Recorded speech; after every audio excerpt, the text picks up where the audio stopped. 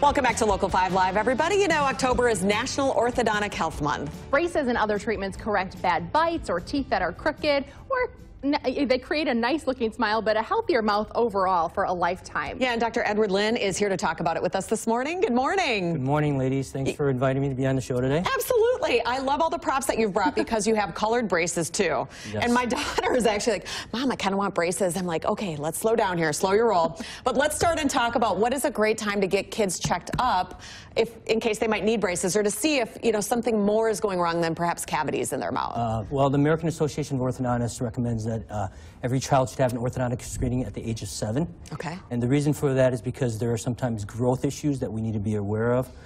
There's also eruption patterns that need to be evaluated, especially in the past, orthodontics had been looked at as, well, if you have crooked teeth, just pull some teeth. But that's not the way it's done anymore. Okay. We've really have become a little bit more of a non-extraction oriented philosophy.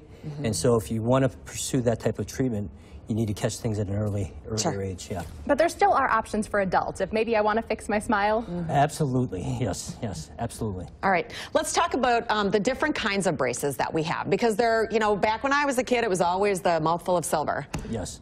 So what everybody's typically used to in regards to braces themselves are the traditional metal braces.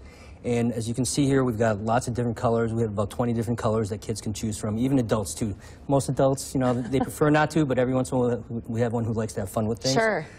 In the old days, you know, you remember, I think we all know Ugly Betty, the TV star? Sure. Yes. Who has the wire sticking out of her mouth. You know, that's the way we usually traditionally tied things in. But nowadays we have these really small brackets, and you can actually even see here, we have these little doors that open and close. Oh, yeah. Right there. Uh-huh. And so it makes it more comfortable and easier for us to get the wires in and out for the patient. Okay. Now there's also ceramic braces? Yes. Okay. So this would be the next option here, would be clear brackets. Ceramic is a porcelain, so it's a glass. So it looks very clear and it looks very, very comfortable. It's good. However, there is also another choice, because some patients don't want anything at all on the fronts of the teeth.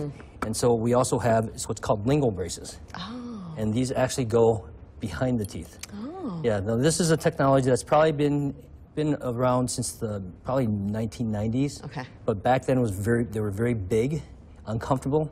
Now they've gotten much smaller. They also have the doors that open and close. Okay. And as a result, nobody can see anything. And these are actually really good for all types of cases, because we have control with the brackets as well as the wires. Oh, okay. All right, but then I'm certain everybody has heard of Invisalign. Yes. Okay, so this is Invisalign right here. All right. And Invisalign utilizes a series of clear, invisible, basically retainers. Okay. Like this. Each one is worn for 2 weeks. All right. And each one has some minor tooth movement in it. And you have to wear it about 20 hours a day. You take it out, release when you're eating, when you're flossing, when you're brushing. Okay. All right. And then when you finish with one stage, 2 weeks later, you move on to the next one until you finish up with treatment. Now, this is a really good technology, but it does have some limitations, so it's not appropriate for all patients, so the orthodontist needs to decide if it's appropriate or not. And very important to clean, no matter what kind of braces you have. Absolutely. So I brought a bunch of goodies here, too. You know, we have all this stuff right here to help keep the teeth clean so we don't end up with cavities or permanent white spots on teeth. You know, we provide this throughout the course of treatment. This is a travel toothbrush, for example. And what you want to do is you want to take the toothbrush and you want to get it underneath the wire, brush around the brackets above and below the wire. Okay. We also have floss, which we provide, so that you can actually thread through the area here. Oh, wow. Yep. And snap it through. Okay. Oh, I always wondered how that would work. With braces on there. Okay. And we have little brushes, too, that the kids can keep, or the adults can keep in their pockets or bags, getting underneath the wire, making things easier, too, as well. And we also provide the at-home toothbrushes, which are designed to work around the brackets there. Very interesting. Times have certainly changed, haven't they? All right. Thanks, Dr. Lynn. Here's where to go for more information. WDA.org. You can find their quarterly newsletter there, tongue-in-cheek, and teeth, too. You can look for more information and find a dentist. You can also head to mouthhealthy.org. We'll be right back.